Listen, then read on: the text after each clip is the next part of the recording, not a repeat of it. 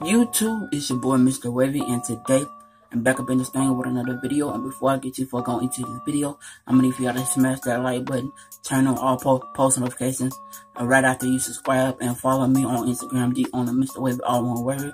But today's video, I'm coming at y'all with a cut update. I cut with a number 4 against the grain, coming back down. Cut it with a number 4 again with the grain to make sure all the hairs were even. I kept my crown thick. I cut on September 9th. Y'all remember that date, September 9th. So let's get into the video.